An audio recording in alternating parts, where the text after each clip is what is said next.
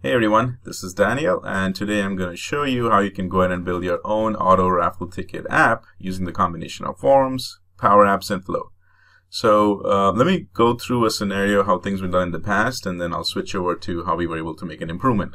So in the past, this is how it was. There was an original speaker survey form. It was printed out, handed over to all the attendees, and then after that, people would go ahead and fill it out, hand it over to all the raffle ticket people, and then they actually got handed over a raffle ticket.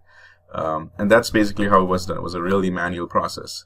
One of the things we were able to do was actually eliminate that paper survey form altogether, and we were able to leverage forms. Now, forms worked really well. We were able to get rid of printing out these speaker surveys altogether. Mother Earth gave us a big high five. But then there was still a little bit of manual process left over there, because here's what was actually going on. The attendees went ahead and attended the sessions. They would go ahead and fill out that form. Depending on the number of sessions, there would be a whole bunch of Excel spreadsheets where the form goes ahead and saves its data. When they came to get their raffle ticket, the people who were handling the raffle tickets would actually have to go through each and every one of those Excel spreadsheets. In the process, they manually created their own master spreadsheet just to keep track of how many people have already filled out the form and things like that. And then after they were able to validate, they would hand over that raffle ticket, and then the raffle ticket at the end was actually used to get the prizes. So there was still this little manual process in there. Even though we eliminated the paper survey forms altogether, it was still this manual process, and a lot of it had to do with validating. So what now with the combination of PowerApps and Flow, we can go ahead and take these two little sections completely out of the equation, and here's what the improvement was. So the initial steps remains the same.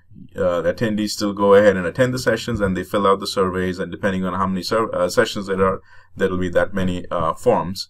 But what happens is, now thanks to Flow, every time a form is filled, tied to that form is a flow which will go ahead and take that new entry and save it to that master Excel spreadsheet. This was something that was done manually in the past. Now it has been automated. So now the next step was we even eliminated the whole idea of giving out the raffle tickets. Now when a person fills out the survey, it is automatically saved in this one master Excel spreadsheet over here, thanks to Flow. And then when the time comes to hand off the raffle tickets, we don't even use a raffle number. We just call out a primary ID or something which is associated to that user. Most of the time it's just an email address, but you guys could put something in your form to make it as a primary one, but email address works best in this scenario. And so then when that happens, the time to give out these prizes and all these gifts that come out, the attendee just uses this PowerApps that I'll be demonstrating to you, and then the PowerApps uses the magic flow to go ahead and get a random number or a random name, and then the prizes are given out. So as you can see, two major steps which are time consuming has completely been eliminated from the process thanks to the combination of Forms, PowerApps, and Flow. So now that you've seen or understood what's happening and the change that's been made, let me go ahead and demonstrate that to you. So here's an example of the Microsoft Forms that I was talking about. This is something that we had used for our SharePoint Saturday here in Charlotte, North Carolina. So here's the form, and I'll go ahead and fill it out so you can actually take a look at it. And say James Norman and James.Norman at contoso.com. See, which session did he attend? He attended Adam Oak's session and strongly agree that everything was great. Just fill up the form. It says Adam did an outstanding job talking about Flow, and I'm gonna go ahead and save that. So now that the form has filled, there's a flow that's attached to that form, and it goes ahead and takes that new entry that I just put in and saves it to that master Excel spreadsheet. So let's go take a look at that spreadsheet. As I had said before, that spreadsheet is sitting in my OneDrive over here, and I just called that a speaker survey. As you can see, it just got updated a few seconds ago. So now when I go ahead and open that, we can actually see that new entry should be able to scroll all the way to the bottom so you can see that new entry that came in. There's a lot of items over here. Okay, so that's the one. You can see the new entry I put in, James Norman. He did go ahead and compliment over there, and he put in some comments as well. So that's the entry that I put in. It was for that one Microsoft form. The flow kicked off, and I made an entry over here. But while I'm here, I want to talk about this one key column that I've also added, and that's this one. It's called Already Selected. In this Already Selected column, I will update it every time a row is randomly picked. That row will then be updated in this column area, and it'll just say yes.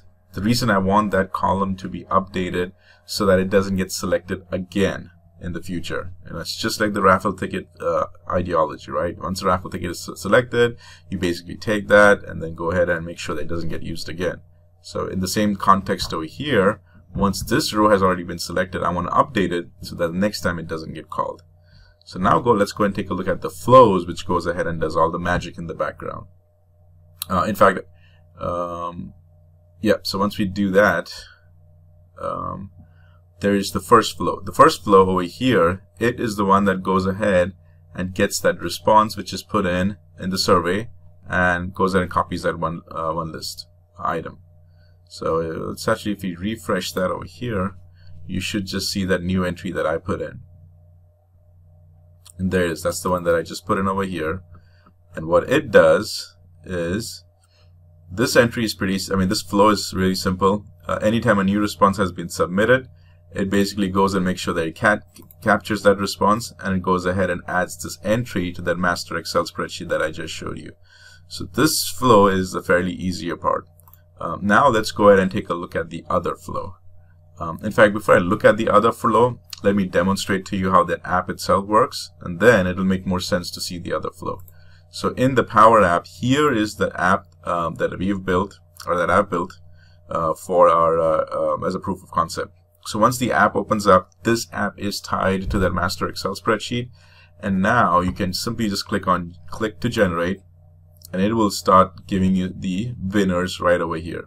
Now when I'm clicking it over here, there's actually, this app is triggering and I know why it's doing that. It's telling me because I have that Excel spreadsheet open. That's why.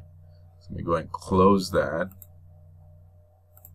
That was just a good example to see what caused that problem. Let me just refresh the app. I'm going to click on this again, and this time the Excel spreadsheet is unlocked, so the flow can go ahead and communicate with that Excel spreadsheet. And it is going to randomly pick an entry from there and then bring that information back over here, and that'll be our first random winner. So right over here you will see that entry. Now in the entry, it has to be something that's unique. In this case, I put an email address that's unique. Maybe you in your form could come up with something which is is a numerical value, because if you remember, the raffle tickets usually are just a unique number. It could be usually 4 digits, 6 digits, or 8 digits long. In this case, the unique one has been the email address, so that's basically what I'm calling. So when the time comes to give out the the raffle ticket prizes, you just call out the email address, and that will be the winner. So let me do a few more tests so you can just actually see how it works. Same thing. Click the button.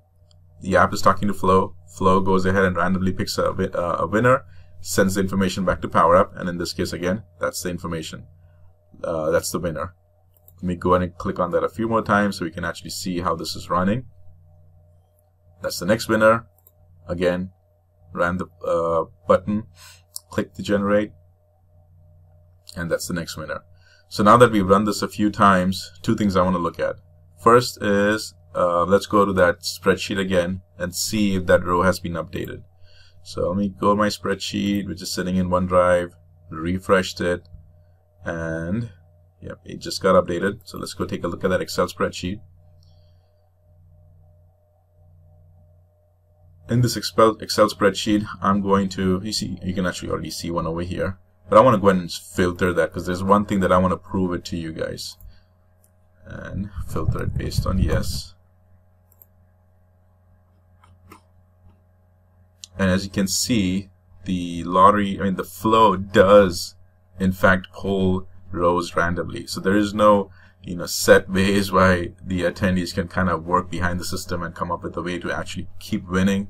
It's just not possible. There is a random pick that goes on, and because, as you can see, first time Flow goes ahead and picks this random winner from row 79, then it goes ahead and picks a random winner from 168, 186, 196. It is in fact random, and I wanted to show this to you to actually prove that to you. That's one thing over here. Let's go see how that flow actually worked. In the flow, this is the one that I've built to do that random picking. And I do want to call out that major kudos to John Liu to actually help me fix this flow, because there was a little section that I ran into where I wasn't able to send the information back to PowerApps, but John was able to help me get that figured out. So a big shout out to John on that. So let me, as you can see, these are the ones that we just ran. The failed one was because that Excel spreadsheet was opened up. It got locked. Once we closed the Excel spreadsheet, it ran successfully. So let me walk you through how this important flow works, right? This is the magical one.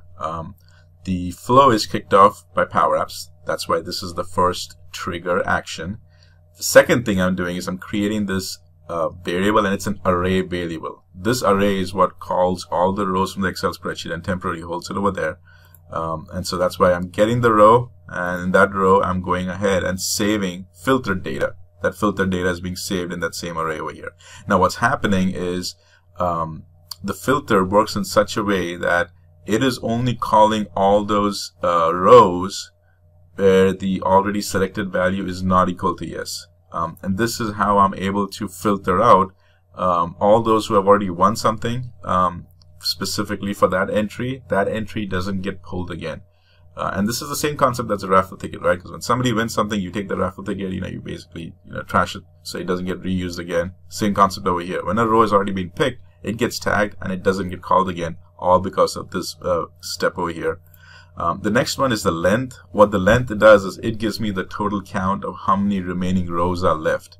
And then in that, I use that number, which is the remaining one, and then I add that to the random function. And what the random function, or the expression over here, is it takes that from 0, which is the top row, all the way to the last row, which is remaining, and it randomly picks a number from there. And then after that random number is picked, I go ahead and take the actual values from that random number using this function over here, and I tie that to the Excel row, and then I go ahead and update it, with that yes. And then once I also have that Excel row, I just take that email address and I send it back to the PowerApp away, and that's why you see in the app that the email address shows up. So here is basically that big, flow magic that happens behind the scene. That's when I hit that randomly generate a number on the PowerApp, it is kicking off this flow over here. This flow goes ahead and picks the random winner and sends it back to the PowerApp. So as you can see, it is a legitimate way to go ahead and actually replace the raffle tickets, make it automated. And I'm going to have this one available to you guys either on the Flow or the PowerApps community. Test it, play with it, improve it, and share it with the community. Thanks.